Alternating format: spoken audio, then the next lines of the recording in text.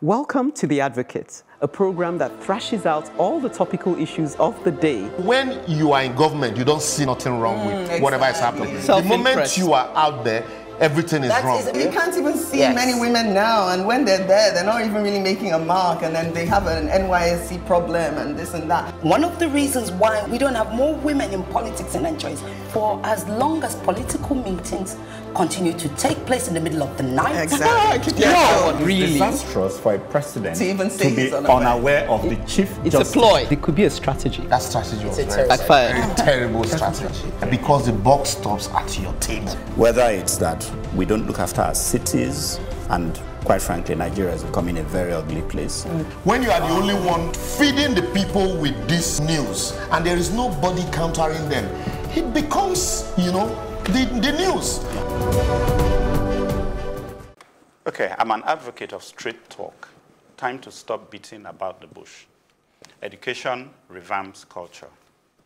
The last time we had stories this scandalous and shameful emanating from Nigeria's presidency was when President Yar'Adua was ill. He could not be brought out of the plane that flew him back into the country for fear he might give up, or that we would see that he had in fact given up. So a cabal hijacked his job, kept out Goodluck Jonathan, the vice president, from taking over. We were being ruled by a dying man. His wife had fingers pointed at her as a major player in this dastardly plot. One would think we have grown a bit by now. Well, here we are. They say the president, Major General Buhari, was to take on a new wife, one of his cabinet ministers. They say his wife rushed back from a 2-month-long trip abroad, ostensibly to protect her position. Then some close relatives of the general, who appear to have taken up residence at the official quarters of the president, arranged for her to be locked out of her home. One of them, Fatima, leaks a video of the First Lady in angry mode and then proceeds to attack her in an interview with the BBC. In all this, Mr. President appears unaware. If Boris Johnson had not gotten into a fight with his girlfriend and still win the British Prime Ministership, I'd have said only in Nigeria. But give it to Northern Nigeria. This is not good for them. It is not good for the image of their traditional family arrangements and their religious dogmas. It's really bad. What it shows is that we have voted wrong. It shows that we are given poor choices to select from. It shows that it is time to clean up. It is time to revolutionize our ways and our customs. It shows that there are inherent deficiencies in the way we are educated and prepared to run our nation. Though just about every Nigerian agrees that this is so, there are some who sell out for money and position, and others who feel helpless to the situation. I think the last is the more realistic problem we have to tackle. We need to educate people more, formally and informally, especially in the northern areas, which lag behind here. Education is knowledge, is power. It is important for the overhaul of cultural systems and traditions. Chuka, I don't know, I feel I'm trying to sort of draw a connection between the first part of your advocate and the last part of your advocate, because you told the story about the First Lady, and I felt like I needed to even clarify some points about that story, if you permit me. Because yes, Aisha Buhari came back. But we don't necessarily know if she came back to protect any position. No, I know what you're saying. I'm just saying, let me, Which is the whole point. And then also that video that we saw was actually an old video. It was, I think, from 2 years ago. Yes, I know. Oh, yes, it's an old video. Just so that people know that, so they don't think it's like a connection. Yes, it's crazy that people who are not direct, like, nuclear members of the president's family are living in Aso Rock at our expense, obviously, because we are feeding them everything. Correct. And they have the audacity to take, film the First Lady losing her mind and then go to the BBC and talk about it. But that's another story. Now, what I want to understand is the connection between that story and I think I know the connection. The last bit. So if you can please explain let me say what I think is the connection in case I'm... Yeah, because for me, there is a connection in the sense that I feel, I talked to someone recently who said the problem with Nigeria is that we're not real about our problems, therefore we're not real about the solutions. Right. So and then recently I was listening to something about the baby factories. There's a kind of hypocrisy we play, and I link it to religion. Again, coming to the sex for grades, there's so many connections there. Right. So you find that, you can't have a child, but you don't want to go and adopt because you want to feel as if it's your child. Yours, so you yes. go and go through a baby factory because you want to now pretend, So there's a lot of hypocrisy in the way we live our lives and our double standards. So he brought in the Boris Johnson say, look, he had a spat with his girlfriend. It was on the news, but it didn't stop people voting for him because they could separate Boris Johnson, the man, and maybe the Boris Johnson they feel will deliver for them. Right. Here, we're busy mixing issues, whether it's tribalism, whether it's one, so we're not even able to say, this is the person that will solve our problems. We'll go and bring in someone who's not really a technocrat, and then you start wondering why that person doesn't have a clue about how to be creative. For me, what came to my mind is if I'm in a plane that's about to crash, and you ask me who I want at that helm, I don't care whose brother he is, as long as he can fly that plane. I'm not going to look for someone who is my brother, who speaks my language, because at the end of the day, you want someone who will navigate that airplane out of the chaos. But if you're busy putting someone at the helm who, because you're doing rotation system, you're doing all kinds of crazy, I don't know what basis you're judging. I'm not trying to say disqualify our president on that basis. I'm just trying to say, what were the considerations? When we go to the polls, we need to be enlightened. We need to know what the issues are. You're hearing now about Edo State elections. And instead of hearing, what is Obaseki putting on the table? Yes. What is it? You're hearing about thugs going to beat up. That's not what we want to be discussing at this time. We want you to be tabling your manifesto. So if the masses are more enlightened and they start campaigning on that basis, look, what are you going to do about our roads? We're not interested in you being our brother. How are you going to fix our road? We're not interested in you being, just tell us how you're going to solve our problems. Right. Then we start calling the shots. And that's why I'm on his page. I'm like, we need to be enlightened, more socially aware, more politically aware, more activist, more understanding of the links between the people at the helm and our lifestyle. Right. Then we'll become more demanding of them. Yeah, so that's where So is what you're saying, or what I think I'm hearing you say, is that we need more authenticity as a nation. Which will come with education and enlightenment.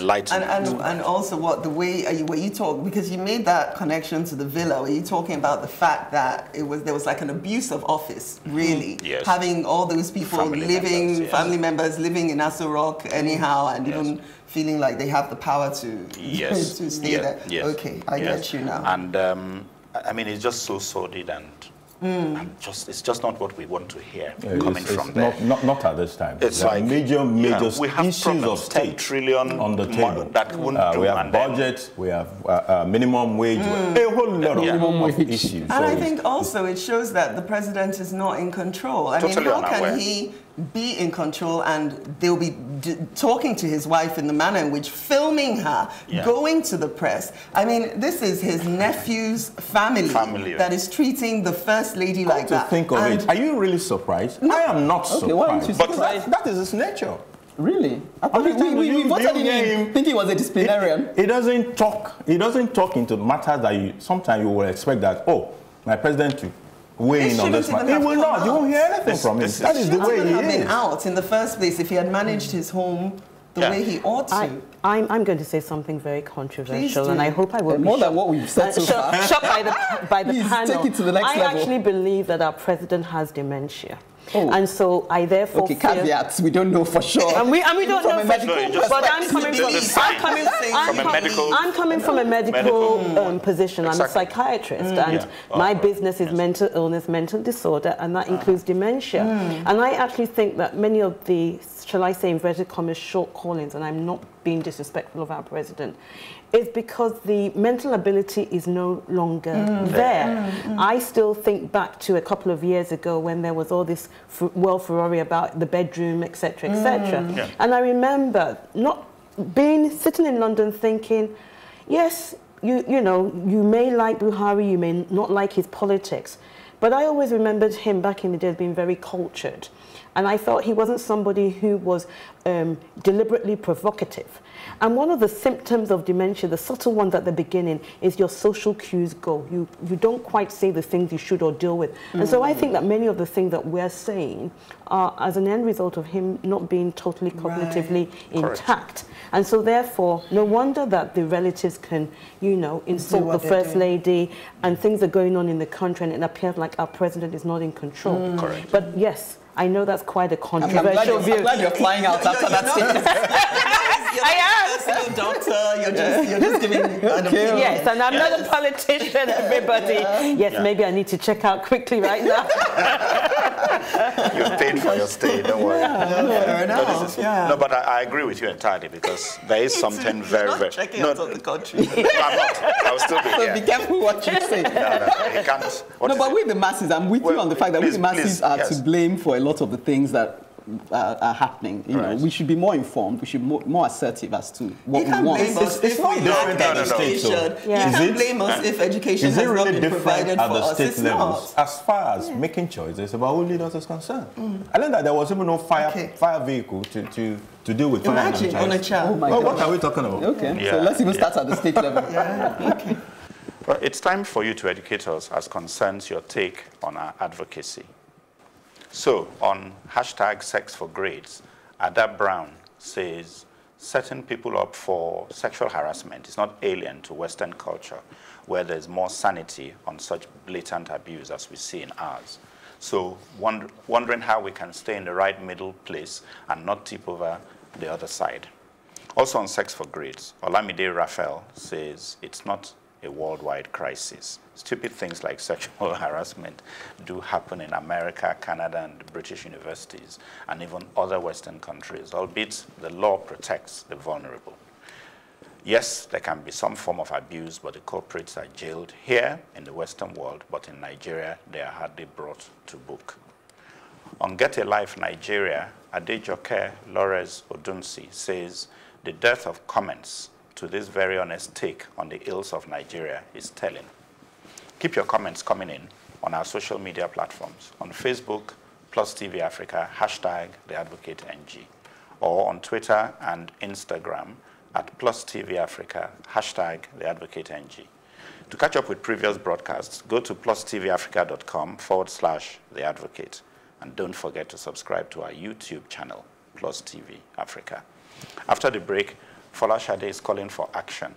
40 seconds of action to be exact.